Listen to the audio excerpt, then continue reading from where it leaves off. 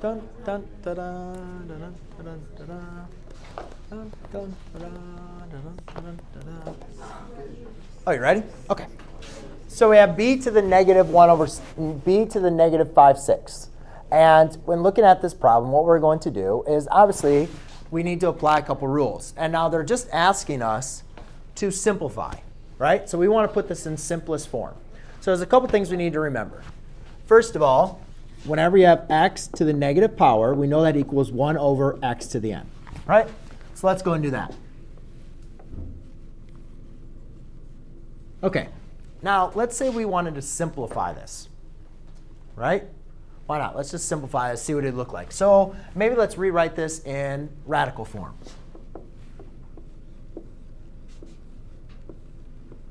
OK. Do we ever simplify expressions with a radical in the denominator? No. Right? And do you guys remember last class period? What did we, if I need to get this simplified, what would I have to multiply by? I need to take the 6th root. To undo that, I need to take the 6th root of something raised to the what power? 6th power. So if right now if I have b to the 5th, to get that to be b to the 6th power, I'll have to multiply by what?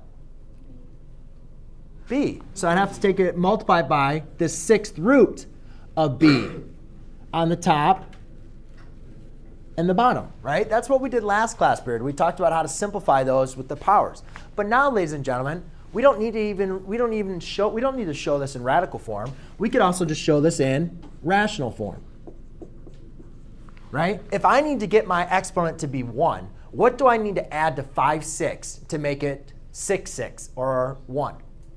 1/6. So I can just simply multiply by b to the 1/6 power on the top and the bottom.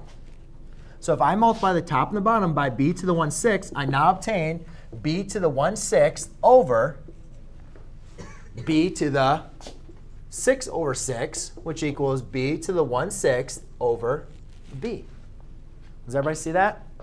It's the same thing if you would have done it over here. You still would have got the 6th root of b over b. Is the 6th root of b over b the same thing as b to the 1/6 power over b? Yeah, it's the exact same thing. Here's the way of doing it with rational expressions. Here's the way of doing it with radicals. All right?